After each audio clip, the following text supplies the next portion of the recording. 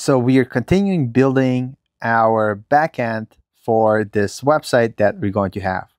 And eventually we'll build out this website in Astro, and then in another tutorial, we'll do it with Next.js. But for now, we want to finish up our Strapi backend API that will allow us to have data that our front end could consume.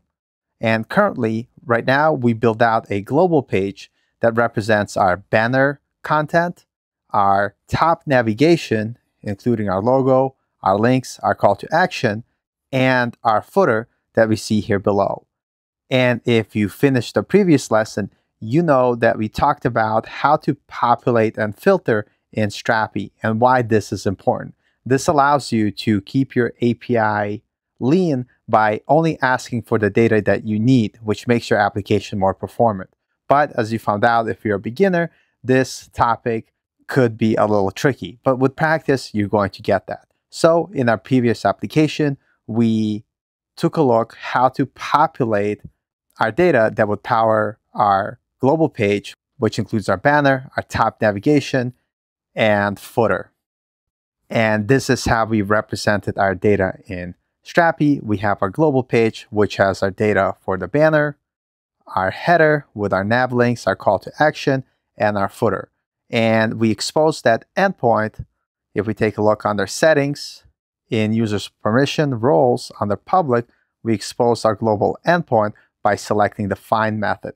And we were able to make a request to our global endpoint to get our data.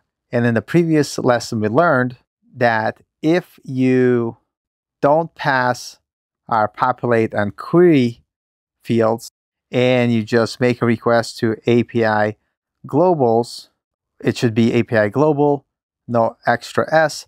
We only get our top level fields. And we learned through populate and filtering how we could create a query to populate the rest of the items. So when I click send, notice that we get all of our data for our banner, header, which includes our navigation, our call to action, and all of our footer data. But writing this query from the front end could be cumbersome. And also one of the issues with this is that anybody who has access to your front end could literally take this query and ask for any additional data and get it back. But we want our API only return the data that we want the user to see and not return anything extra, because we don't want to leak any data unnecessarily. And this is where Strapi's route middleware comes in. And so what we're going to do, instead of using this query string and making the query from the front end, we're going to use this object notation that we're going to pass directly in our middleware to pre-populate our data on our back end. So no matter what our front end is asking for, it will only return the data that Strapi needs. You can find this diagram in Strapi's documentation under backend customization. When we make a request from user, there's a global middleware that will always intercept all our requests. This is not what we're going to work on. Instead, we're going to focus on the route middleware that you see here. So what happens when our router gets hit, before it calls the controller or the service, it's going to encounter this middleware. And inside this middleware, what we could do is we could take the body that is being sent to make a request to a controller or service, and we're going to inject our prepopulate object. And no matter what else some user asks for extra in the request, around middleware, it's going to ignore all that because we're going to set our populate logic inside the middleware. And this allows us to keep our API secure because it's not going to expose any unnecessary data no matter what the user asks here. And B, it's going to prepopulate our data and we will never have to do it from the front end. So let's go ahead and do that. So to create a route middleware in Strapi, we have a generate command. So we could run yarn strapi generate and click enter. The CLI tool will ask us some questions. We want to go ahead and generate a middleware. So go select it and click enter. We're going to call this global populate because we're going to use this middleware to pre-populate our global page data.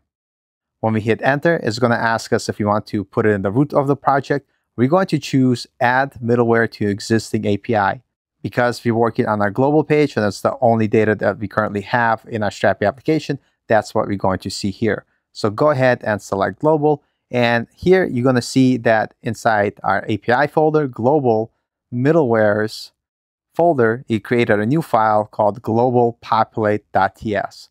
So now we're going to navigate into that file and take a look at that middleware. So in Strapi, we're going to navigate to our source folder, take a look inside API folder, global, and you're going to see your middleware. Now let's go ahead and click on it. Let me zoom out a little bit. And here we could see our middleware.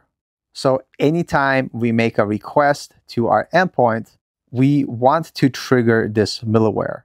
So what we want to do is we want to configure our route to allow us to access this middleware. And in order to do that, we need to first get the ID of this middleware. In Strapi, there's a helpful command. If you do yarn Strapi and we type middleware :list, we should get all the middlewares.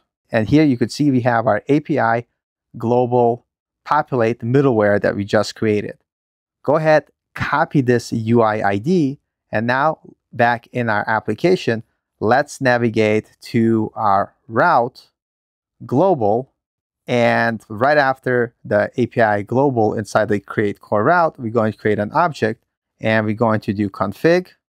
And that's going to be an object. And inside this object, we're able to define on what endpoints we want our middleware to fire. In Strapi, for our global page, we have the find endpoint. We also have delete and update. So we want to make sure that we fire that middleware whenever someone hits the route on this find method. So here we're going to say find. It's an object. And inside here, we're going to say middlewares. And for middlewares, it's going to take an array of all the middlewares that we want. And we only want to use the API global middleware that we just created. So now that we set this up in our route folder, notice again, in the routes, we associated the middleware that we want to use on our find method inside our routes. So when the user makes a request to our route, it's going to check, hey, use the populate route middleware, which will trigger that middleware. And then we could add a logic there, passing it to our controller. So now that we have our routes set up, let's double check our middleware. And here inside our return statement, let's console.log ctx.query. Now let's navigate back to our Postman. But first, let's restart our application by running yarn develop. Once everything starts, let's go ahead and send our request. Nothing should change here, but in our console, we should see our console log. And notice that our console log returning our populate query that we're passing from the front end. By the way, there's a trick if you wanted to see all of the console log. Instead of doing console log, you could do console dir, and then we could do an object and say depth is null. So let's try that again. So when I click send, and whenever you make the change, sometimes your server will stop. So just restart it. Now that our server is running again, let's retry our request. Send again, notice everything still works the same. And in our console log, we're seeing that we're actually passing that populate logic from the front end. And if you take a look at this, this is exactly what we wrote here when we originally testing the query.